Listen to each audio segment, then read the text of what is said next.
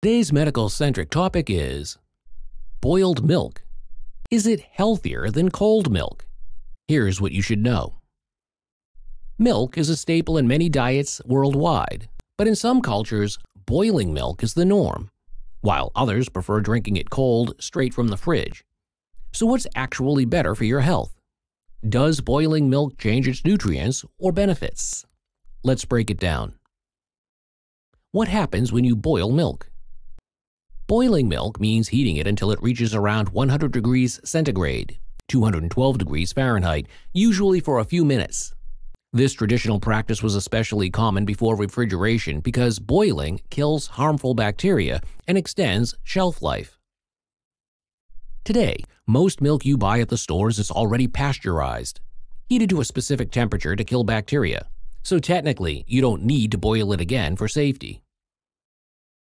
Benefits of boiling milk. 1.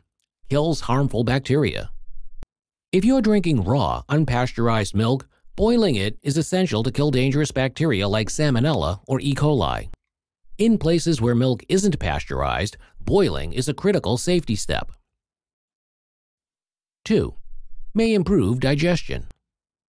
Some people feel that boiled milk is gentler on their stomach, possibly because the heating process breaks down certain proteins slightly, making it easier to digest.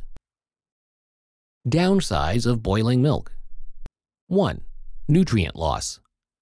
It can reduce heat-sensitive vitamins like vitamin B2, riboflavin, vitamin B12, vitamin C, though milk isn't a major source of this.